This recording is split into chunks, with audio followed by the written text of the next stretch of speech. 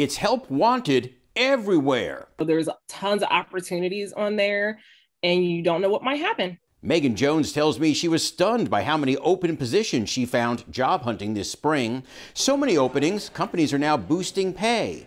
Kings Island has just announced it is raising wages $1 to $2 an hour as it struggles to hire 4,000 seasonal employees. Hardest hit, the restaurant business. Everyone in our industry is hiring right now. It's actually hard to find people to work. Restaurant owner Jose Salazar is struggling to find chefs and servers for his 3 restaurants in downtown Cincinnati. Randy Reichelderfer is facing the same fight at Newtown's Urban Grill on Main.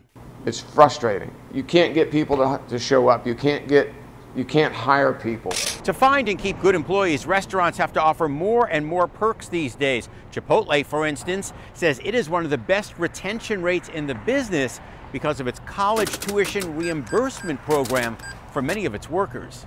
The Ohio Restaurant Association blames 3 things. 1, people still afraid to work in a closed restaurant environment. 2, workers switching from cooking and serving to driving for DoorDash and Uber Eats. And 3, unemployment benefits that often exceed the pay for some jobs.